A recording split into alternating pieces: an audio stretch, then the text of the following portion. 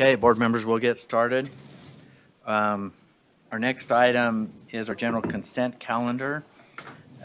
This is the time if you want to pull items off, we'll do it now, and we'll discuss them.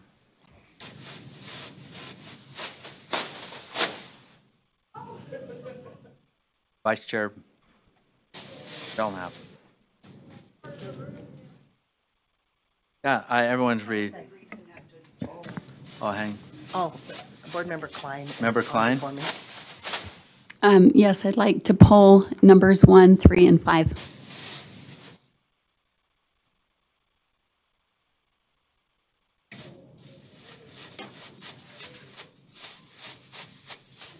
Okay. Vice Chair Belknap? I don't see any others, so I'd like to make a motion that we approve the consent calendar minus 1, 3, and 5. Do I have a second? Is something, did you need something, was your, Member Norton, did you need? No, I was just going to second, but. Oh, we got okay. it, so we're good. Moving on. Discussion to the motion? Seeing none? All those in favor say aye. Aye. Those opposed? And I'm not sure if we have, Molly's right there. Molly, are you an aye? I am an aye. All right, thank you. Okay, motion passes unanimously. Member Klein, So I'm we'll take one at a time here. So okay. this is, number 1 is an actionable item on contract. Is there a particular, So item you yes, have the questions? West Ed contracts. there's 2 of them. There's 2 of them. Yep. So both of those on the first one, I think it's. It ends with 39 CT for a contract number. Is that the one you wanted to speak to first? Yeah, the one that's first on the list. Yes, and then the second one was ended with a 60 CT. So to first one, Yeah. did you want to speak to it or you wanted to ask questions? No, I have issues with West Ed in particular. And on the contract, page 10 specifically, there's a statement that says equity and cultural development are the hallmark of our work at West Ed. And if you research on their website, it becomes very apparent what they mean by equity, about diversity and equity, inclusion, elevating. It's the racial equity component that they have in there is through a CRT lens. So I have issues with that. And like the fourth domain being that they talk about in the contract being a culture shift, which entails shifting of beliefs and practices towards, and it says high academic expectations, focused on student learning development, developing shared responsibility through soliciting and acting upon stakeholder input, and engaging students and families in the overall improvement effort. That's how they sell it in the contract. But when you go to their website, it's a whole lot more than that. It's more about shifting attitudes, values, and beliefs to that critical race theory lens. So I can't vote on, like I mentioned last month, anything from West Ed. I will be voting no on. Okay, this is on a contract amendment. We have Zach here. Do you want to speak to the concern or a little bit of background on the amendment? I did want to point out, I think there might have been an error in the posting. These are on the review calendar, not on the approval calendar. So these have already been executed under the authority that we have under the board. So there's only one item under the approval or action calendar for this month. And that is the EBSCO contract. Hang on. Deputy Superintendent Scott Jones, will you grab a seat? So, there. So hang on Okay. one sec. There's an error of some kind here. We're going to work it out right now. So, This Chair particular Huntsman, contract, is Deputy- that included in our packet? Right, so Deputy Superintendent of Operations Scott Jones, so these are flipped, the backups are flipped, okay? The board has to approve the one contract that shows up in the review item, that's the EBSCO contract. The rest of these that show for approval are all review. So, because of the bylaws, and your bylaws are $100,000 or more, so just a point of order or administrative housekeeping thing, that's what Zach was trying to explain, so. Okay, so this, So you can still pull them, right? I mean, it's not Well, that, they're- but we just want to make sure you're clear that, so both of them are pulled? And that's what, that you're saying you don't want to vote, but they're not Right. supposed to even be in our packet, correct? So 39 CT, and the contract amendment ending 39 CT, and the other one that's ending 60 CT Correct. would not be in any motion. Correct. Those are on the review under the delegations the board has It's on offered. the information because the amount is under $100,000. under It's an amendment. $100,000. so can I clarify? Yes. So 4.2 should have the information that's in 4.1, and 4.1 should have the information that's in 4.2. Is that what you're saying? Chair- Correct. Yes, ma'am, yep. So I'm glad you caught them in one way or another, because it wouldn't be appropriate for us, even in our consent, to have that on there. So those two are removed. Did you have other concerns, Member Klein, on item 1? Not on item 1. Member Earl? So we have to approve the EBSCO contract? And if so, I'm not prepared to speak to that or to engage in that dialogue at this point. And I would ask that it be put on to the next month. I have concerns with EBSCO and would like to make sure we're following E-rate and some other issues Well, associated with it. Yeah, it's not on our agenda, so it's going to have to get moved. So it'll have to because be on it's an next month actionable for that, item, right? because it was Okay, I'm just under checking to make sure we're, information, so- okay, It's, thank you. Zach, we're going to have a problem with that, so we're going to have to let the vendor know. Yeah, I will let them know that we're moving that to the next month. Okay. Anything else on the actionable piece of contracts?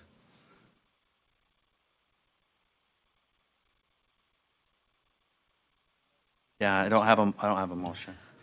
Vice Chair Belknap? So Chair, I'd make a motion that we approve number 1 off the consent calendar, but it's minusing the 039 and 060. There's, Oh, because there's point nothing of to order? approve. Yeah. Yeah, okay, so I move that we approve item number 1 on the consent calendar. Mi- Point of minus. order? Yes. And there's Do- nothing there?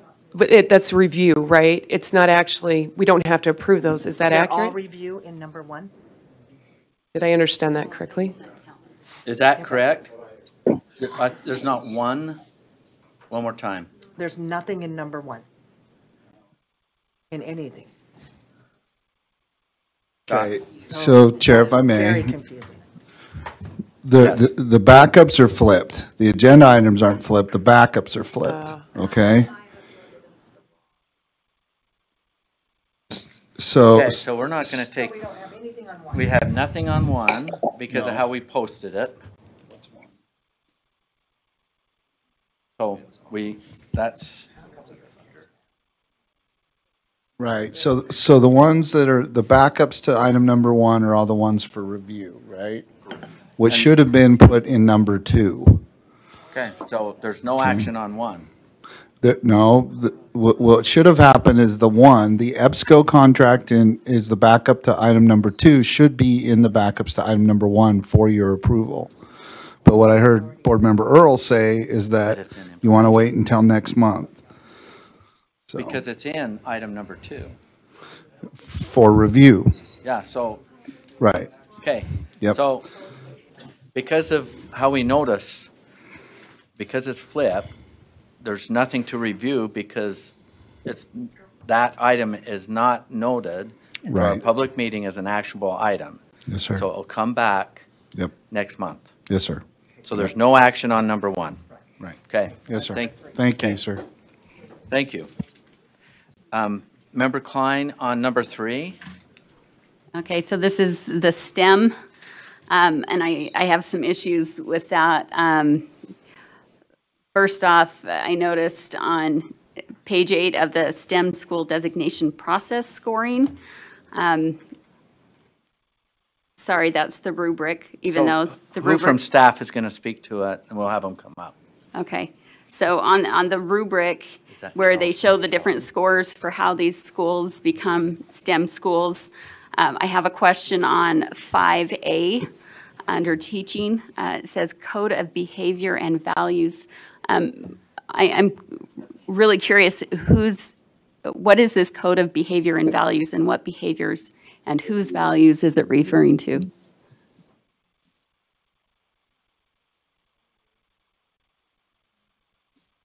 Certainly. So I'm Kelly Yates from the STEM Action Center. This is a program that I oversee, and I work with the STEM team here, headed by Nate Ock, to support that. So what we are looking for in that particular rubric item is that they, as a school community, have identified a code of behavior that is appropriate for their community and their values, and those are shared with parents and students. So expectations regarding behavior and things like that are clear to everyone in the school community itself. We don't evaluate the values themselves because that's to be done by the local community, but we do ensure that it is shared with students, parents, teachers, and anyone else that interacts with that school. Yeah, I'm curious, is there somewhere to see what those individual schools have done as far as that goes? Certainly, those are provided in their portfolios, and I could share those if you would like. Okay, and how do they go about getting parent feedback on that?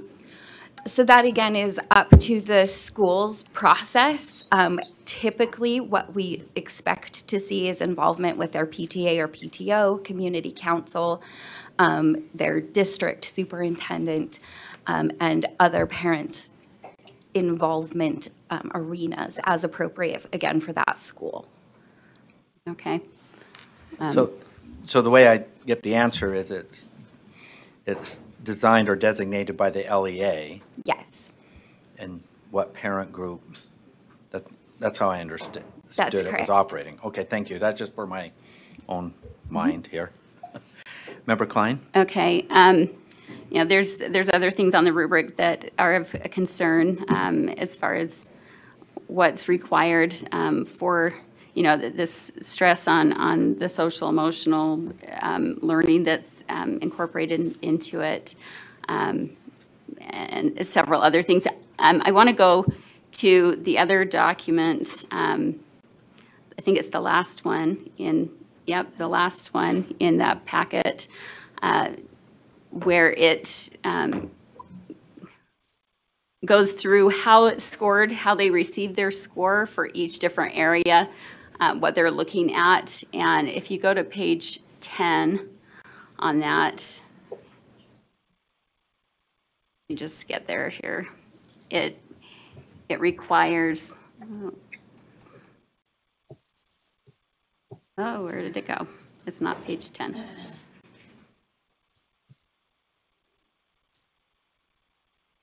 Oh, I lost it. Where's page 8? Sorry.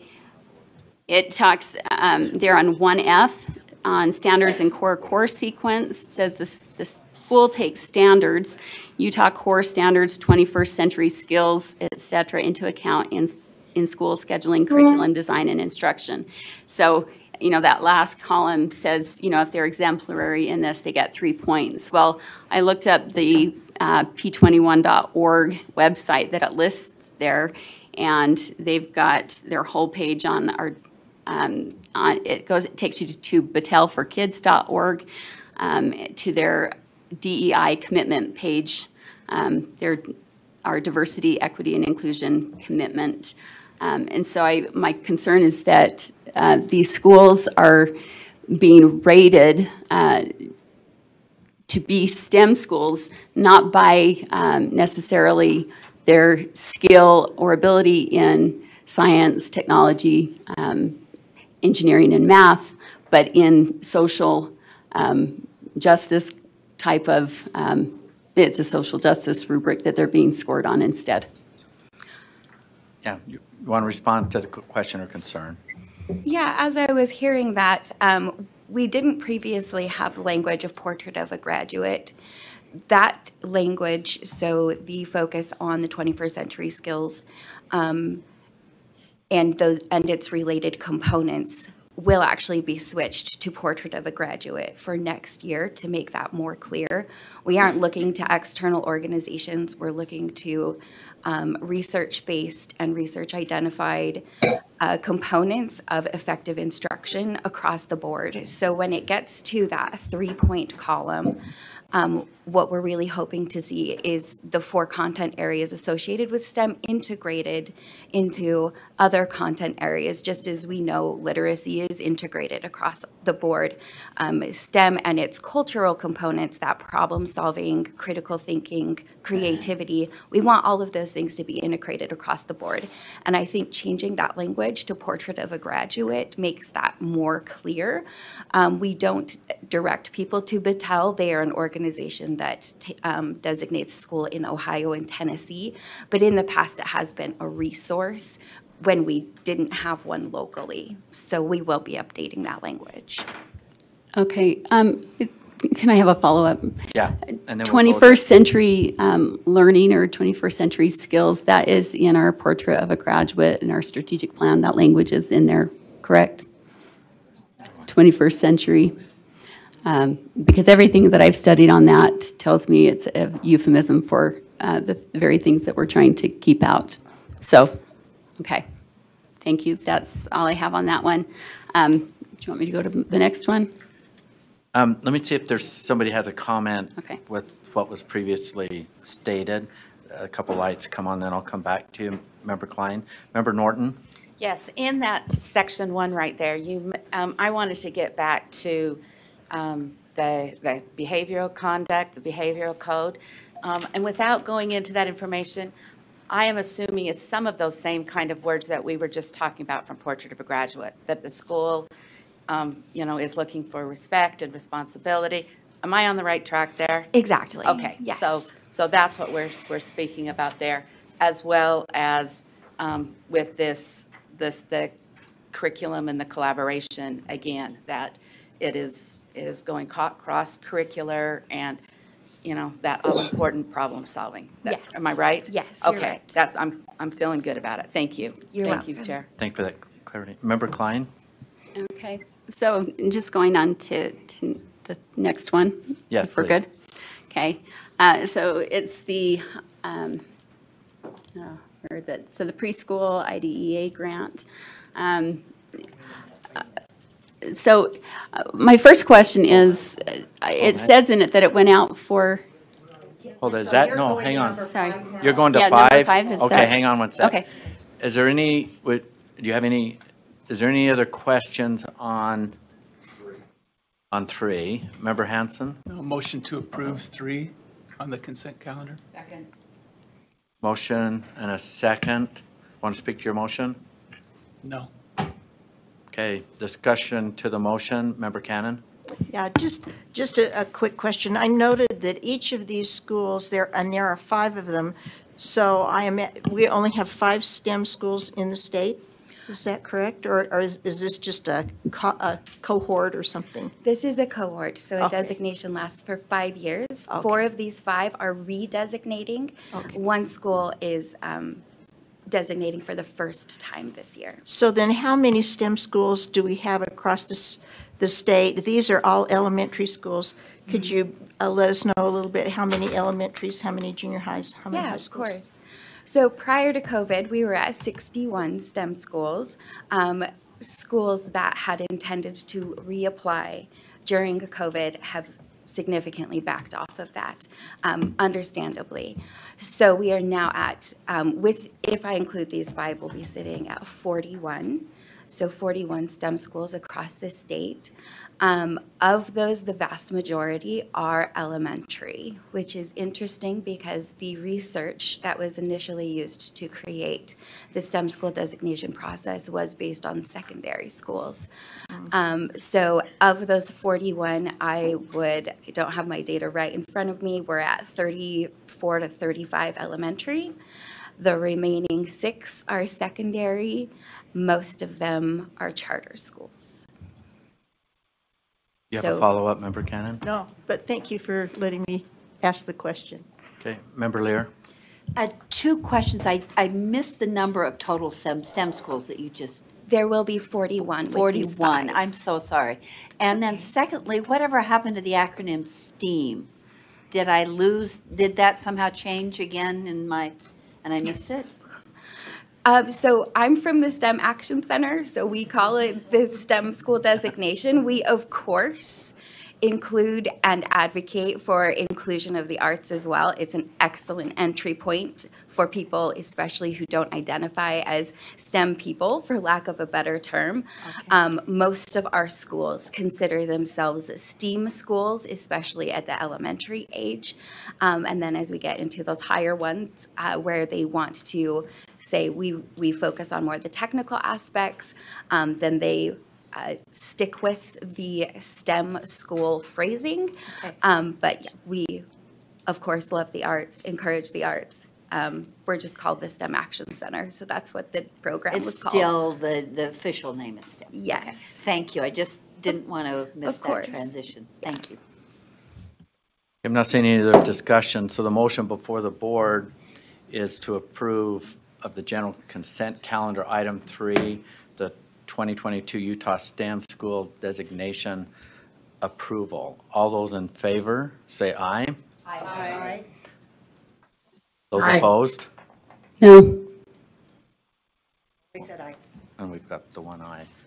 Motion passes. Member Klein on number 5? Sorry, I was a no on that last one. What's that? I Yeah, was we a got no that. on that last one, just to make Yeah. sure. Okay. So I'm looking at, so number 5 is the preschool, or the IDEA grant. And I had some concerns on the rubric numbers 22 and 24, where it's, we're determining things by disaggregating by race and ethnicity again, instead of other conditions that are more appropriate, especially for special ed students. I don't know why race and ethnicity are necessarily part of that. So let's take one at a time. That's all We I've have Assistant Superintendent Voorhees here, so we'll. Thank you, Chair. Leah Voorhees, Assistant Superintendent of Student Support. Thank you for the question, Board Member Klein. So this application is obviously created by the Department of Education, by the Office of Special Education Programs, and the Code of Federal Regulations requires several things related to looking at students with disabilities and the eligibility criteria for a student determined eligible based on the 13 disability categories, and whether or not a state disproportionately determines, and then an LEA. So this is related to the state, but then we do the same type of analysis for each LEA. Whether a state disproportionately determines that students are eligible for special education in any one or more than one of those 13 disability categories. So if a student is, if more students statistically are determined eligible in the category of specific learning disability than the rest of the nation, or if more students in one school district were determined eligible under that category than were determined eligible in our state, then that statistically can demonstrate that the policies, procedures, and practices for determining a student eligible for special education may need some work because there is a disproportionate determination of eligibility. So that's one of the criteria and one of the analyses that we have to do. The secondary analysis is related to your question, which is then within each of those 13 disability categories, we have to do a disproportionate representation analysis to determine if there are more students determined eligible for special education in any of the 7 federal race and ethnicity categories. So it's a 42 category analysis that states and territories have to do every year so that we are not over-identifying students with disabilities and so that we are not under-identifying students with disabilities. And so in this application, we are assuring the federal government that we do that analysis, that we run those analyses. And that's required analysis, and we do it every year. And I reported that information for last year's analysis to you in the March board meeting when I brought the APR, our annual performance report results to you.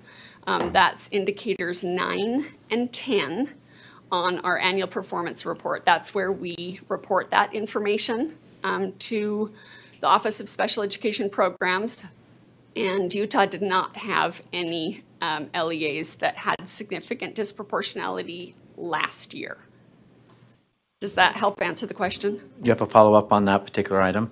No, thank you. I appreciate the explanation. Just one other question on this item that I had was, it says that it went out for public comment, that they didn't receive any public comment.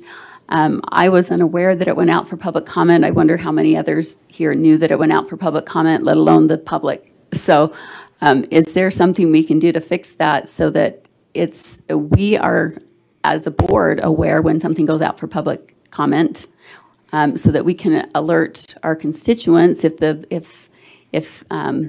staff isn't going to do that, we can do that so that we can get public input on these things. Otherwise, it kind of defeats the point of putting it out for public comment if nobody knows it's there. Can you speak to how it goes out? Or Yeah, so we prepare the documents, we post the documents, and then we share with our partners that the documents have been posted. Our major partners, the Utah Parent Center, the Disability Law Center, LEAs, of course, the PTA, as other state agencies, we have a group of disability community partners, the Legislative Coalition for People with Disabilities. So we share that information with them. I actually sit down with many of these partners and talk through it, but we do post it and share the posted link with all of those partners for their comment, their information. But we're happy to do something differently. Thank you for answering my question. You have additional questions?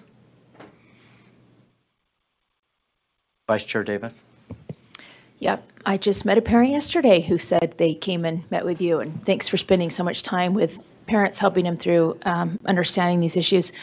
How many years has this requirement been in place, the eligibility requirements?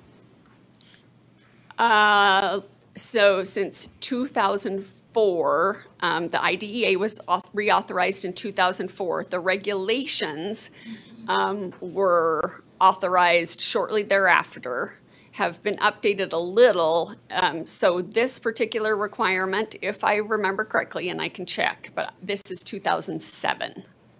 Okay. The disproportionality analysis requirements were updated again for it's been in the time that I have been assistant superintendent, so I'm guessing it's 4 years ago. And we revised our calculation, and many states and territories revised their calculation based on that regulation update. It was just a piece of the update, and I believe it was 4 years ago. So roughly 20 years with updates. Thank you. I'm not seeing any other member Booth.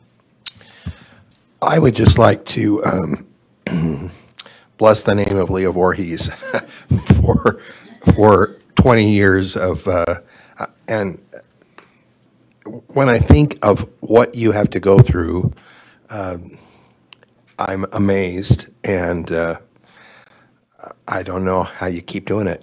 Thank you. Thank you. I love doing this for you. I love being your representative, so thank you. Vice Chair Belknap. Yeah, I'd like to make a motion that we approve number 5 on the consent calendar. Second. Second. Want to speak to your motion? No. Discussion to the motion? Seeing none, the motion before the board is that the board approve item 5, Individuals with Disabilities Education Act, annual funding application, federal fiscal year 2022 of the general consent calendar. All those in favor say aye. Aye. Those opposed? Aye. Those opposed? Okay, motion passes unanimously. Thank you.